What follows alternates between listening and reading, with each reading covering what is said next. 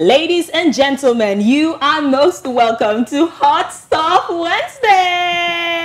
Yeah, I can hear the chair.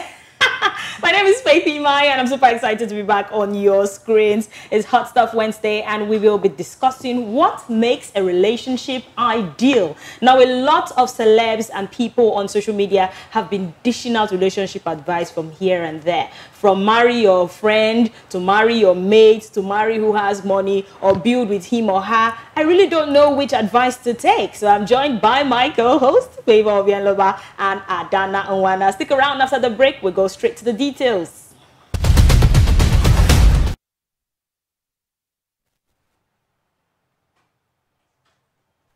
Welcome back to Hot Stuff Wednesday. My name is Faith Imai. Thank you so much for sticking with us. Favor and Adana. Good morning. We're good. Now I'm going to vent a little. You know, every other day people are supposed to have a sweet spot and a pet peeve. So my pet peeve for today is Favor and Adana's outfits. They're actually dressed in black, Ankara skirts, and same hair color. Well, I think we're just tuning in. Hi, Favor. You look very good. Favor did this to me. Favor and he did the same thing to me last week. But I forgive you guys. How you guys doing? Fine, thank you. How you doing? Yeah, good. I like your hair, Sha. Thank you. I love yours. I cannot hide it. But anyways, let's talk about what makes a relationship ideal. Now, we've seen a lot of people say, okay, some people would say there are rules. Some people would say there are no rules. Just do you. Now, some people would say marry someone who is way older. Now, as a woman, marry a man who is way older. He'll be more mature. He'll be able to, you know, take your excesses and all of that. If you marry a younger person, he'll be too childish. While some other people would say, as a woman, marry a man who is financially stable so that you can have enough money to take care of the kids. There'll be trust fund for the kids. While some other people would say there are no rules. Just follow your heart and follow God. Love is enough and stuff like that. Do you think there are rules for this marriage and relationship thing? Well, speaking honestly, I don't think there are rules, specific rules. What works for you, Faith, can never work for me. And what works for Favor might not work for me. Now, you might be dishing out advice to me, giving me the rules you used to play out your relationship, and it worked perfectly for you. I might just implement the same rules and I'll see myself in a dish. So I don't think there are particular rules that will say, oh, these are the rules that I'm going to stick by, because you're dating a different kind of person, I'm dating a different kind of person. So when we eventually get married, we're not going to be seeing the same behavior and all those things. So there are definitely no rules. Do you think there are rules, Favor? You are the married one. I had to say it. I'm sorry. You always say this. There are no rules. When it comes to love, when it comes to someone you want to build a lifetime with, when it comes to your peace, when it comes to compatibility, I don't think age should be a barrier. There should be no rules. There should be no set boundaries. Just go with the flow, what you know you can handle.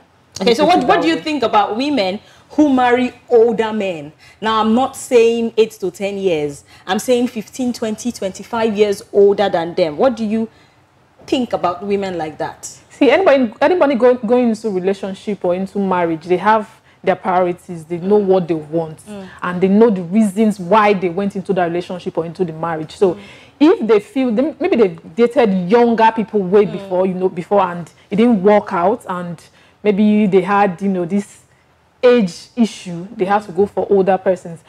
I still don't see. Like I said earlier, there's no issue with that. No set boundaries. Because the society we live in, the moment they see a young girl with an older man dating or getting married to, they're like, hey, there's no love. She's all about the moolah. She's all about the money. And most of these men, almost all the time, are financially stable. They're not just millionaires, they're multimillionaires or billionaires. They say the older, the wiser. Okay, so why is it that these young women don't fall in love with average older men? Men in the average class? Yeah, I think it's just about us being stereotypical about it. If we go back to the 90s, our fathers were almost, you see, like a 50-something-year-old man, after going to war and living out his life and doing everything, he comes back to look for a sweet 16 lady to marry.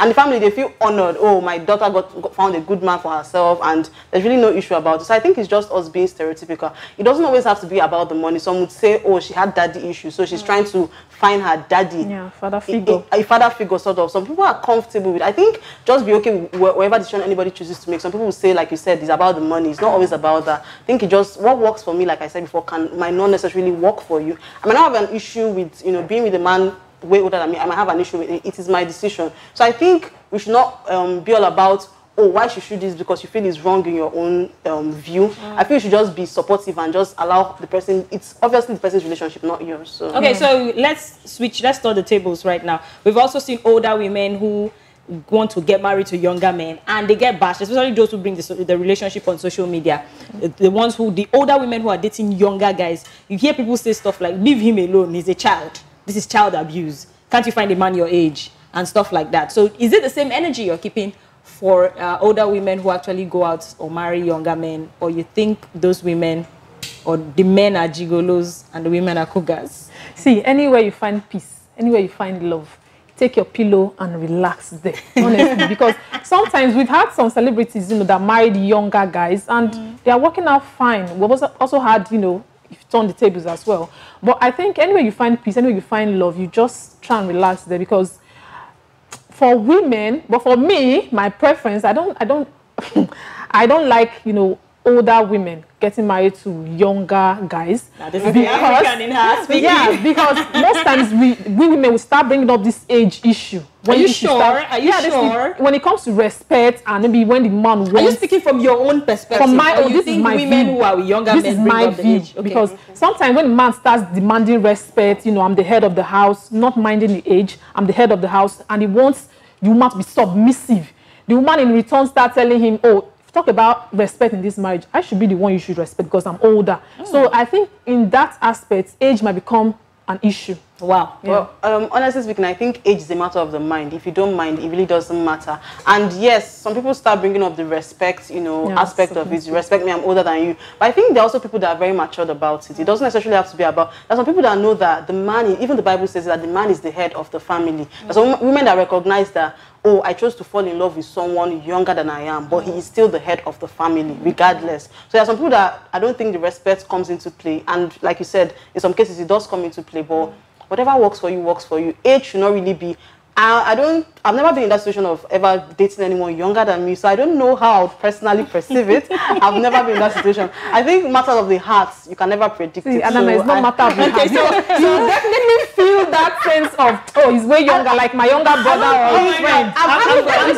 If you date someone who's older, you have that respect because we have that respect naturally. I don't think so, because I've had friends that... Try it and give us... No, let's give us friends. Sorry, I've had close friends of the opposite sex that are way younger than I am, but whenever I need something, maybe advice or whatever, I still feel... You were not romantically involved with these people, so you cannot judge from that standpoint. I'm kind of emotionally connected to them anyway, because they are my close friends, and I've never seen their age as a problem. I'm not saying I don't know what the future holds, but I've never been in that situation.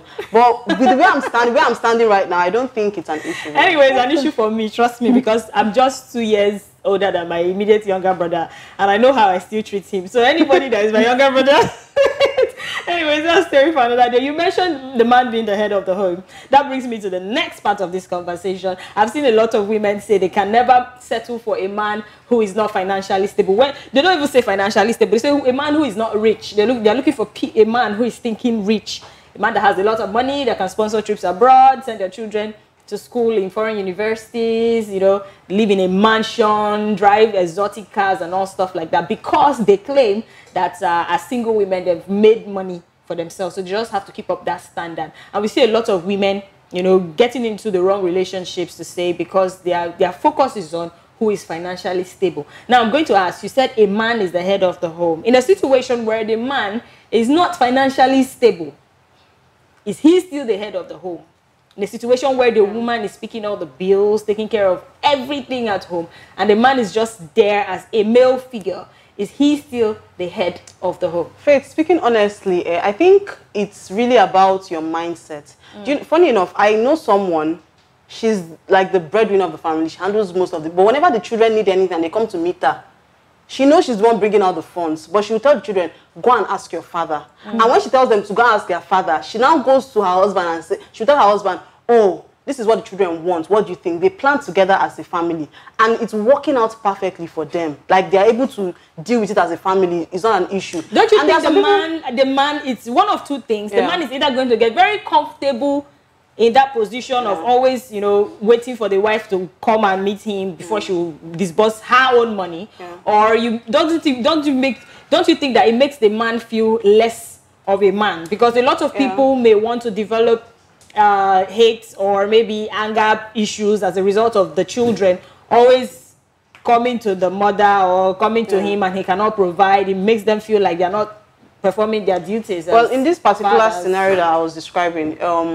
I think both of them had a job initially, and at a point the man lost his job. Okay, so they did not start off the relationship with her being the breadwinner. So, but I think it has to do with respect. This is where respect comes into play. You can be the breadwinner as a woman and still give your husband respect. I think where the issue comes up is when the man tries to be domineering. When you get your salary, send it to me. I'm going to be. That's where I have an issue. You cannot tell me how to spend the money I worked hard for. So, but there are some people that it works well for. If you're a woman and your husband is not financially capable at that point, and you want to, you know, handle it for a while until he does it. But I think there's an issue when it's for a longer period. Yeah. Obviously. Because how sustainable is it? I want to be pampered. I want to come home and, you know, feel pampered. I want my husband to get me stuffs. So whenever I'm the one that has the pressure on my head for a long time, I think it's going to be a problem. That's why I'm saying that some men may get comfortable knowing that their wife got everything. She has to be the one with the money. Anyways, she has a good job. She earns a lot of money. So why do I stress myself? So people just automatically would lean back, and it to be telling a lot on the woman, and she may not want to complain because she has already decided to take that responsibility for a long period. And if she starts complaining to be that you've changed, though, is this what you have become? They will not remember all of the times she made sacrifices. So do you think that a man who is not taking care of the family is still the head of the home? See, being the head of the home is like an anointing that was poured on the men, on the man's head. It's just the title, God-given title. It's a God-given title. It doesn't have to do with the finances and all of that. You know, providing money and every other support is just an addition to what God has bestowed on you as the head. So what is the main responsibility being the head, even if it's not, you know, automatically tied to finance? See, like I said, it's not tied to finance. It is just there. So what are the duties? What are the duties? If it's just you have to care for your family, you have to love them, you have to provide for them. How are you providing? What are you providing? So, okay, because you don't have a job, for example, doesn't mean it will make you less of a man. Maybe initially you were providing and something happened, like you said in that case. That doesn't make you less of a man. It's when you now sit, like you said, and say, okay, we're not working, you're not putting effort towards making money. Then I will never call you a man at that point. I'll call that person a boy. Because a man will not just sit. A man will not sit and wait for the wife to continuously provide. He'll be worried because his pride, his ego will be bruised. Yeah. So he will continuously want to do something, want to make sure his family is being taken care of. So that's what you will call a man. Okay. So now I've talked about completely out of cash, that broke men. Let's talk about men who don't earn as much as their wives do. Now, the man is working. He's earning a salary, or maybe he's running a business. But whatever is coming in every month is nothing compared to what the wife is making every month. Does that affect the relationship or the marriage in any way? It depends on the people involved. Because it always depends on the people because it's understanding. As celebrities, as female Nigerian celebrities, a good number of them are of the opinion that they must marry men who are richer than them. But from what we see, from my perspective, they are rich. They have a lot of money. And if they want men who are richer than them, it's not like it's impossible, but with all of the specifications they mention and include that money, is difficult to find, especially in that Lagos. I don't think our celebrities they should not be our priority for I'm just giving it as an instance because those are the people that we can get to know about their private lives. We may not know what I stand for. I may not really know what you stand for. So I'm just using them as an instance. So a woman who already has a lot of money and wants to marry a man who has a lot of money, but the men with a lot of money are not serious. They are not that committed. But they have average guys who can obviously take care of themselves and take care of you, approaching them, and they're saying, no, I don't want you because I'm still richer than you. My net worth is still higher than your net worth. Is it supposed to be like that? Or Faith, I think everybody has like their priority list for entering a relationship. Okay, so can you marry or be with a guy that you earn more than? He's not broke, but you shall have more money than him. Faith, you're driving a Bentley and he's driving a Camry. My answer is YE Oh, yes. I can be when I see that the man works hard and he works smart. He's not waiting for me to bring the salary at the end of the month. I know he's doing well at that position that he is in, and probably because of situation he has not been able to move ahead of that. But I won't say, oh, because I'm earning so amount that he's earning, I'm supposed to, you know, relegate him to a particular angle. Don't you think that you're going to be putting him under some kind of pressure? Because he may be successful to an average, to a financially average lady, but to you, whom your money comes in like daily, maybe you're an influencer or something, and your money is coming in every day, and your money is getting longer, but he is a salary if it's going to be a problem to him, he should have thought about it before entering the relationship. Exactly.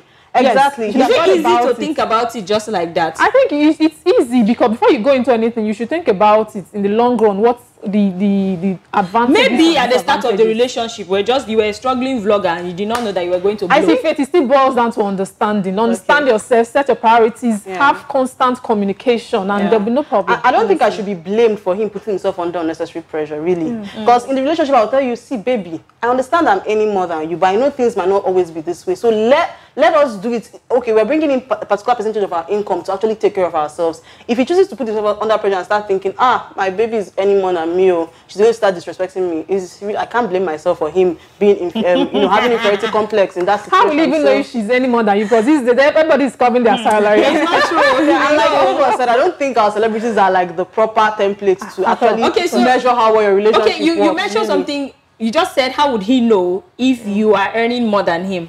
Now, if you're somebody who is very stylish as a lady and you like buying expensive stuff for yourself, from your wristwatch to your perfume to your hair, is that not enough for him to know that you're actually earning more money than him? Like you said, influencers, you might not know if they are the ones spending their own money to get those things. They're influencers, maybe for the clothing line, so they'll have to give them. Then how about the cars, the flashy cars? You're paid now. Then the house. I just saw one influencer buy a house in Canada.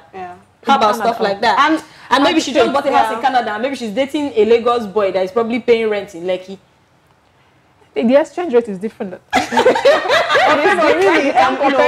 want to ask you a question regarding what you said. So are you saying that you should not disclose your income to your partner? Because you said, how would you know how much you're earning in a month? I'm not saying you shouldn't. That's part of the communication. If people are really friends and you're open to each other, you can always disclose your income. But I'm saying in relationship these days, most people don't do that.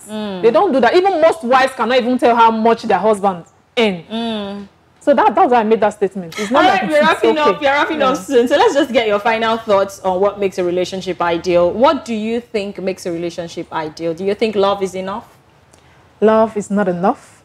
Trust, communication, being friends, and go for what you want. Okay. That's it. Fantastic. Adana. Love is not enough. Even in your brother-sister relationship, you love your sister, but some days you hate your sister or your brother and you feel like strangling the person. I don't think love is ever really enough, and I'll definitely agree with what you said. Whatever gives you peace of mind, whatever you know, okay, I can deal with, I can handle, come what's made, this is what I've chosen to, stick to as a relationship. So I think that's what really matters. Leaves you of cash. Well, I think love is enough. You know why I say so? Because love, according to the Bible, covers a multitude of sin. And with love comes understanding, with love comes trust, with love comes every beautiful and every good thing. So the moment you say you love somebody, I'm not sure love is something you can say keep love aside. If you love somebody, you wholeheartedly trust that person, you will make sacrifices for that person, because with love comes sacrifice and all of that. So except maybe you're in the relationship for the wrong reasons, I feel if you love someone, of course, you do everything within your power to ensure that the relationship works and that person is comfortable. That's as much as we can take on the show today. Thank you so much for sticking with us on Hot Stuff Wednesday. We are back on Monday